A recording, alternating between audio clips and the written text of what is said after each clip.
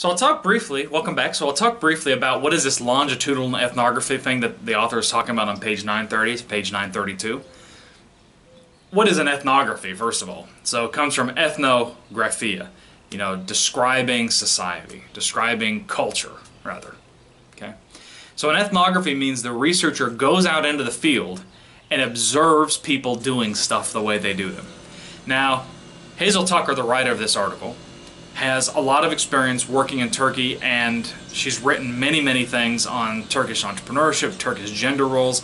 She's been going, I believe she said, to Turkey since at least a couple decades that she's been going to Turkey and kind of experiencing the way they do things. So she's very much part of the action. She understands the setting, and she's basically taking field notes on the things that she observes, and then she's composing it into a story. So that's basically, and it's longitudinal because it's multiple vignettes over time. I hope that clarifies what the methodology of this paper is. Let me ask you this. What do you think? Do you think that ethnography is a valid method for studying things? Do you think she'd been better off using some hardcore statistical analysis? Let me know in the comments down below. And as always, give me a thumbs up. That's a like. Make sure you hit that subscribe button. And I'll see you in the next video.